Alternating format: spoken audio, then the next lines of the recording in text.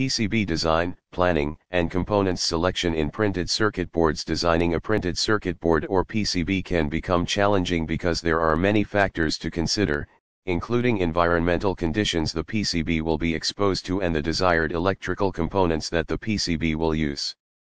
The best design, planning, and component selection bring the best printed circuit boards. All electronic products contain printed circuit boards, so considering the above elements is essential. That we will discuss these elements in this article. Questions regarding PCB planning? A few questions to keep in mind when designing and planning a PCB include: how many layers do I want? What thickness of copper foil/laminate do I want? Do I want to use plated through holes or non-plated through holes? Do I want my board to be double-sided, single-sided, or multilayer? Are all of my components going to be surface mount or through hole? Are all of my connections going to be made using jumpers or solder pads? Can I get away with using cheaper non-plated through holes instead of plated ones? Can I get away with not having a ground plane layer if all my signals are digital logic levels? Does my design require low noise analog filtering? Will I need to isolate high voltage circuitry from low voltage circuitry, and high speed circuitry from slow speed circuitry? You can start designing a PCB after getting answers to the above questions. PC design, basic guidelines. Before you even begin to design your printed circuit board, make sure you understand some basics of PCB design. When designing a printed circuit board, several things should be considered. Keep in mind that most errors caused by circuit boards are usually associated with improper grounding and power distribution. If you are trying to create a custom PCB or just update an existing board, it is important to consider whether it will be surface mounted or through hole mounted. Size: the size of your circuit board will also play a big role to see how much space you have for components. You can either choose to go with a larger board and have less room for components, or vice versa. Layers: the number of layers in your circuit board also plays an important role to see how many components you can fit into one area. There are three basic types of circuit boards, such as single-sided, double-sided, and multi-layer. Single-sided circuits only have traces on one side, while double-sided circuits have traces on both sides of a sheet of material called laminate. Multi-layer circuits consist of multiple layers stacked together, which increases current capacity.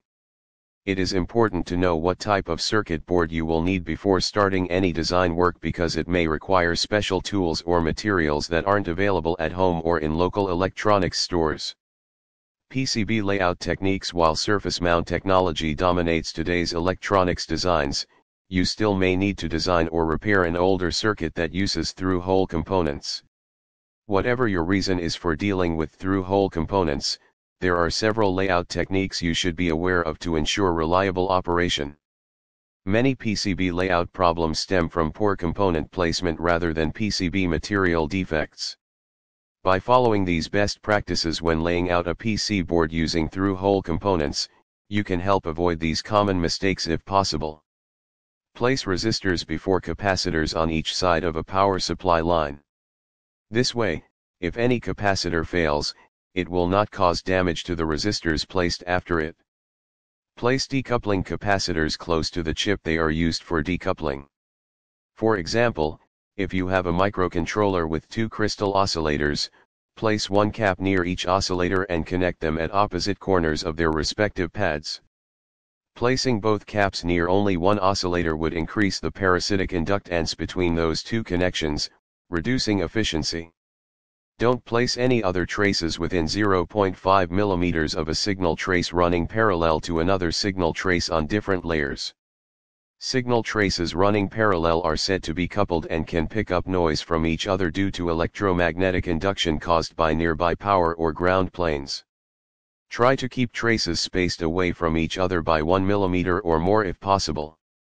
If you must cross a signal trace over another signal trace, do so at right angles and use wide traces to reduce coupling. When placing multiple closely spaced power/ground pins on a single side of a DIP package, leave enough room between pins for solder mask relief cuts. Otherwise, You could end up with a solder mask bridging across adjacent pins when you remove your stencil during soldering operations. Never put a hole in a signal trace, and even small holes can cause shorts to the surrounding traces and components, especially if you don't seal them off with liquid electrical tape or conformal coating. Similarly, don't drill holes in the ground or power plane areas because those holes could become filled with solder during soldering operations. Drill larger holes for mounting standoffs instead of smaller ones for mounting screws to save time and improve manufacturability. Keep in mind that you may want to place components on a PCB around a standoff if you plan to solder wires or connectors directly to it. Always use solid core wire for power and ground traces. Stranded wire has too much resistance and tends to break easily under repeated flexing. Keep track of your trace lengths to make sure none are longer than 2 to 3 times their widths. Longer traces can affect signal integrity and lead to intermittent failures in your final product. When possible, use a ground plane layer to provide a return path for your power and ground traces. Power and ground planes also act as heat sinks, helping to dissipate heat from your components.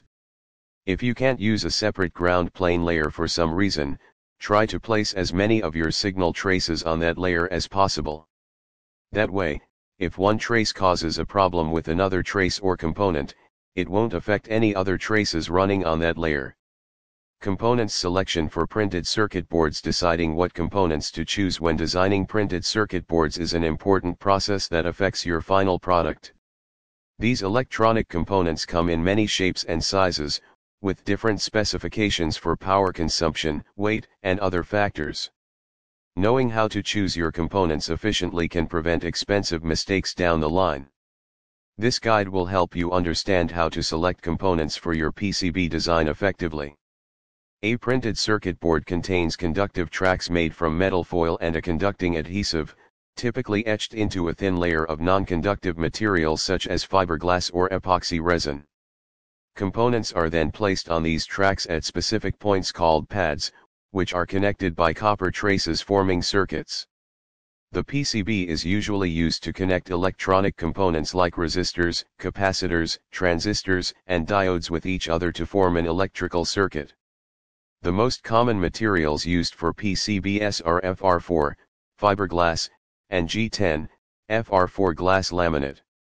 Other materials include SEM1, glass epoxy, Rogers 4003, aluminum, Rogers 4350, aluminum, and PTFE-based laminates. The purpose of design. When designing printed circuit boards, many factors need to be considered, and you can split them into two categories, such as functional requirements and design constraints. The functional requirements describe what your printed circuit board needs to do, while design constraints determine how it will be designed.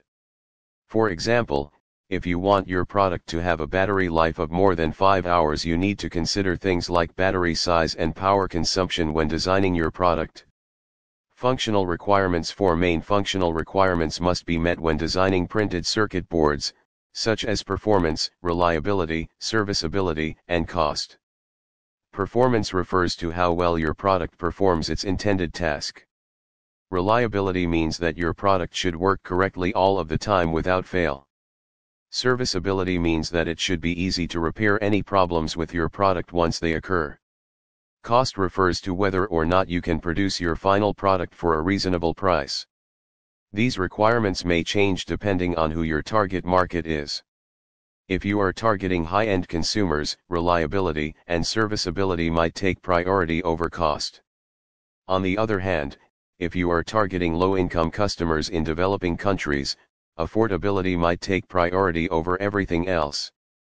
Connectors for printed circuit boards. Solderless connectors are used to connect different electronic components on a printed circuit board. They're available in 2 categories, such as through-hole and surface mount.